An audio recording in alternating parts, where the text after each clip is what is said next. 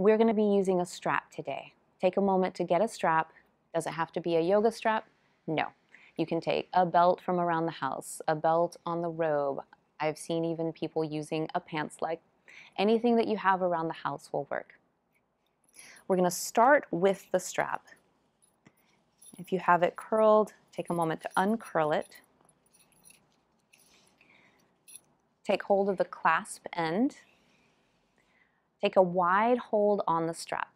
It's going to be a little bit wider than the shoulders. You can adjust once we get into the position. Sitting nice and solid on the hips, legs in a comfortable position. Lift up through the spine, long and tall. Lift up through the crown of the head so that there's lots of space for you to breathe, digest well, and room for baby to grow. With your inhale, take the strap up and overhead. You're going to take the strap a little bit further behind the head. The strap doesn't go all the way behind you. It's going up above, slightly behind the head. And this is where you'll feel if you need to adjust and widen your hold on the strap. The shoulders will feel really tight and pinched.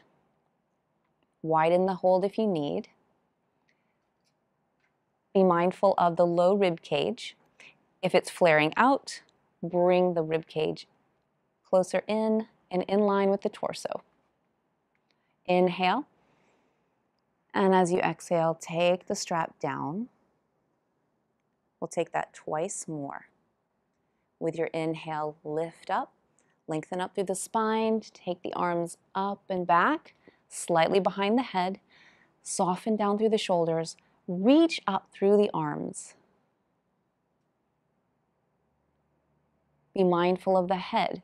If you find that your head is falling forward, bring it in line with the torso. You're saying hello to those arms and shoulders. Inhale brings the strap up. Exhale takes it down. One last time. Inhale, lift it up. Exhale sends it back. If the arms are feeling uncomfortable or tingly, know that this is a common sensation. The arms aren't used to being up and overhead, but it's a great movement. The body's just saying, I'm not used to this. Good. Inhale up. Exhale takes it down. Release.